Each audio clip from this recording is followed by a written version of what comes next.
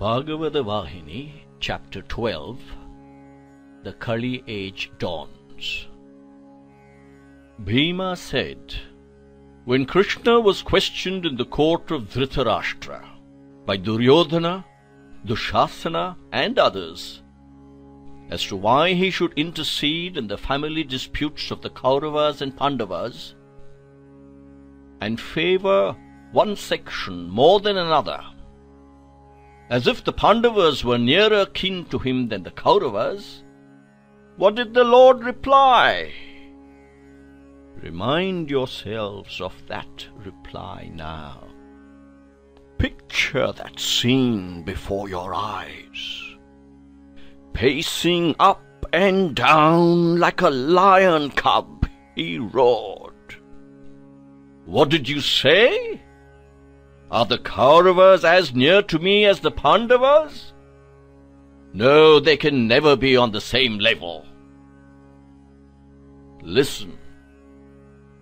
I shall tell you of the kinship that binds me to the Pandavas. For this body of mine, Dharmaraja is as the head,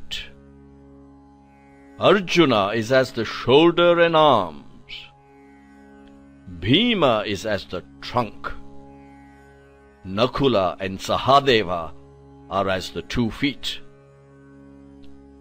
For the body constituted like this, Krishna is the heart. The limbs act on the strength of the heart.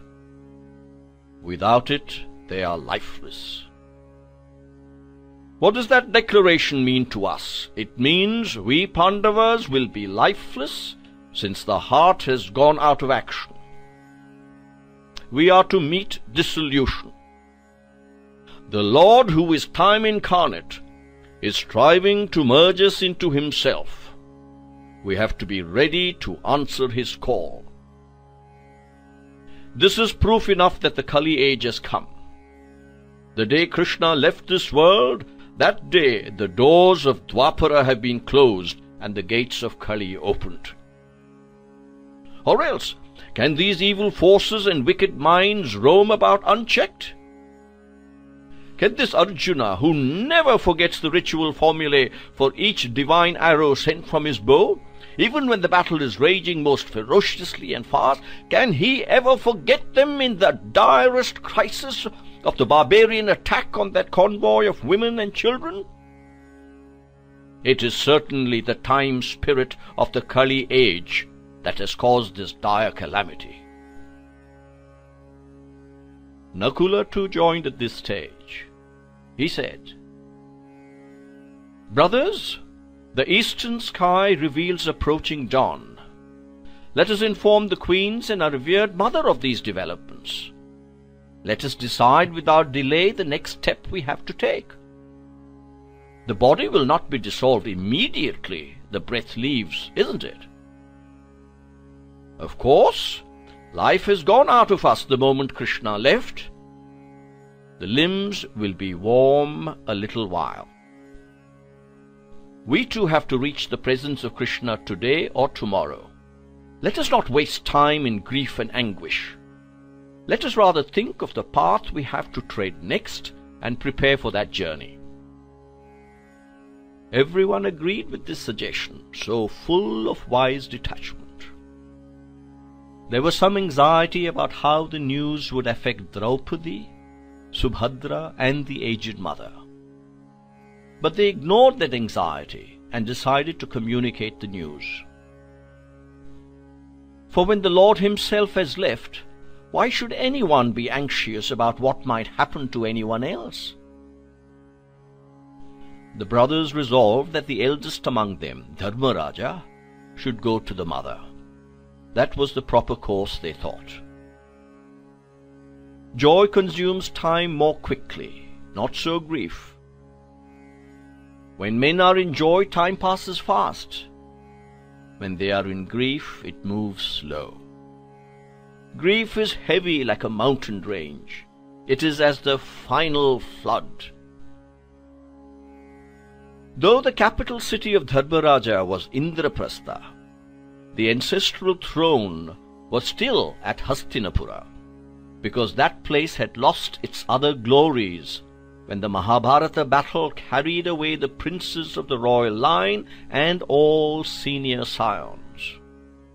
Therefore, Dharmaraja was spending some months at Indraprastha and the remaining part of the year at Hastinapura.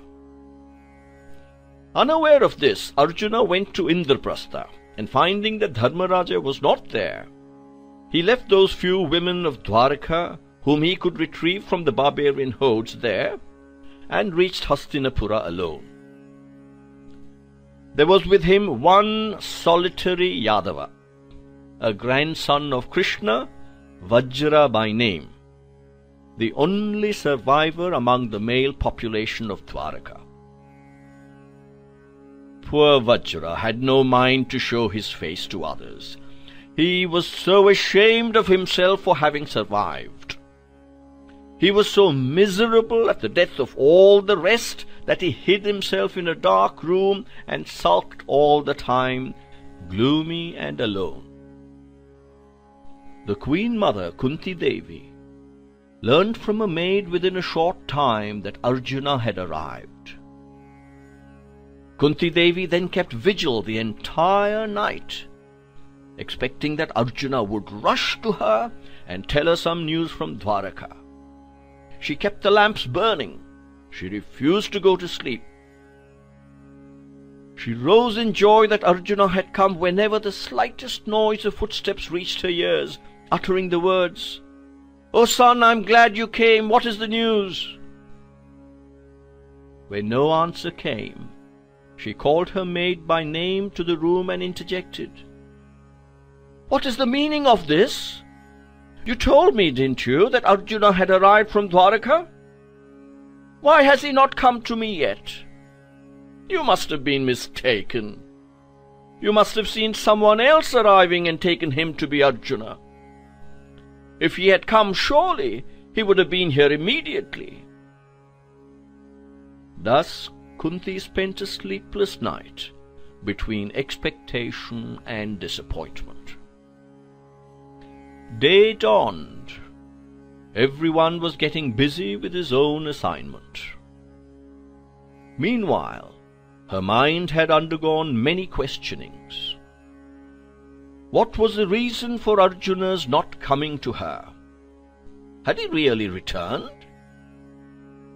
Was he kept away by some urgent political problem which had to be discussed among the brothers until the small hours of the night? Or is he so tired by travel that he resolved to see his mother early next day instead of the same night? Or has some crisis developed in Dwaraka, for which Krishna directed him to consult Dharmaraja urgently and bring him his reaction and solution? Has he forgotten his duty to his mother in the confusion of these crises? Of course, he will come when the day has dawned, she finally consoled herself. So she rose even when darkness still enveloped the earth. She bathed and put on new clothes and got ready to receive her son. Just then, another doubt arose in her mind and agitated her. Every night, all her sons would invariably come to her presence, one behind the other, and fall at her feet, craving permission to go to bed, seeking her blessings. But she wondered why not even one had turned up that night. This made her anxiety worse. She sent maids to the apartments of Draupadi and Subhadra, and found that none of the brothers had even partaken of dinner. Kunti sank deeper into anxiety. When her mind was thus torn with anguish, an old female attendant came in and informed her that Dharmaraja, accompanied by Arjuna, was on the way to her apartments. Kunti was agitated by fear at what they might tell her, by joy that she was meeting Arjuna after a long absence, and by eagerness to hear the news of the Yadavas. It made an amalgam of expectancy. She was quaking because she was unable to contain this anxiety. Dharmaraja came in and fell at her feet. He stood silent. Arjuna could not raise himself from her feet for a long time. It was Kunti who spoke to him, words of consolation. Poor fellow! How did you manage to be away from me for such a long time? She caressed him lovingly. But even before she spoke words of blessing or questioned about his health and welfare, she asked, Arjuna, I heard you arrived last night. Is it true? Why did you not come to me during the night? How can a mother who knows that her son has returned from a long absence sleep in peace without seeing him? Well, I am glad you have come at least now with the break of dawn. Tell me the news. Are your father-in-law, mother-in-law, and grandfather quite well? My brother Vasudeva is very old now. How is he? Is he moving about? Or is he bedridden as I am? Is he being nursed as I am, dependent for everything on others? She was holding the hands of Arjuna, and her eyes were fixed on his face. Suddenly she asked, What is this I see, my son? How did you grow so dark? Why have your eyes bloated and reddened like this? I understand. Dwaraka is far away, and the long jungle journey has told upon you. The dust and the sun have affected you. The exhaustion of the road is written on your face. Let it go. Tell me what my Shyamasundar, my Krishna, has asked you to tell me. When is he coming here? Or has he no desire to see me? Did he say anything? Of course, he is Vasudeva. He can see all from wherever he is. When am I to see him again? Will this ripe fruit be on the tree until he comes? She asked questions many times and answered them herself many times. She provided no opening for either Arjuna or Dharmaraja to say what they wanted. From Arjuna's eyes tears flowed without hindrance. Kunti observed this strange phenomenon. She drew Arjuna closer to herself and had his head on her shoulder. Son! Arjuna! What has happened? Tell me! I have never seen tears in your eyes. Did Gopala find fault with you and send you away because you are unfit to be with him? Did any such terrible calamity happen to you? She was overwhelmed with grief, but she was trying her best to console her son. Just then, Dharmaraja hid his own face with both hands and groaned amidst sobs, Mother, you speak of our Vasudeva still? It is 10 days since he left us. He has gone back to his own abode. All the Yadavas have died. Even as he was speaking thus, Kunti opened her eyes wide, asking, What? My Gopala? My Nanda-Nandana? The treasure of my heart?